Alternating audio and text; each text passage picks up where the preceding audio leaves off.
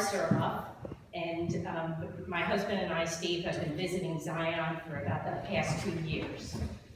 And before that, we had been at one church for about 30 years. And sometimes, churches change, you change, but we were just feeling a little disconnected from the worship service. So it was kind of interesting that Pastor Mark asked us to just speak on this a little bit. We did visit around a lot. We did visit a lot of local churches. And then when we visited Zion, we just felt like the worship service, I'm going to use the word complete. It just felt very complete to me. It just felt like everything was tied together for a certain purpose. And when I would leave that day, I would know that I had received a message. And it just felt spiritually connected. But actually, my first response when Pastor said to me, what connects you to God's grace through worship? The first thing I thought of was joy. I feel a great amount of joy when I listen to when I sit in the worship service. I really look forward to the hymn of praise. I find it to be joyful, lively, confirming.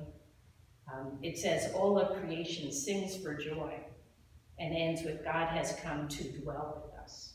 And I thought, wow, that is such a powerful way to start off a worship service. And it really reminds me of God's grace right off the bat.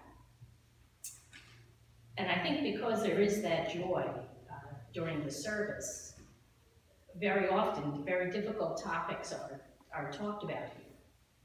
But even though they're difficult and times are tough, I feel like that joy tells us that we can always face it with hope. So don't always dealt with it, hopefully. So what makes me feel connected to God's grace here at Zion? I do think it's that message of joy and hope, which really helps me throughout the week to feel positive, and also, though, to feel that I'm part of a spiritual community does give me hope. Thank you.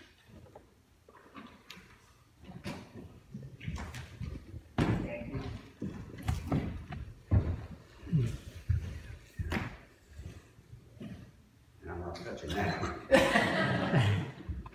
First, I'd like to say that we're very, very fortunate that we can worship wherever we want, at different churches around the community and stuff like that. Hello, my name is Steve Surhoff. My wife and I, Barb, started participating in Bible studies and worship services about 30 years ago. A few years ago, we decided to make a move. It was time for a change. Time for a different Sunday service and a different church. Over the years, we've gone to the ecumenical Lenten services, which exposed us to different churches and pastors in the community. Not to mention it exposed us to a heck of a lot of soup. Sunday worship and the Sabbath have become very important, a very important day of the week for me. If I miss the church service or I can't connect with the sermon, my week's a little off.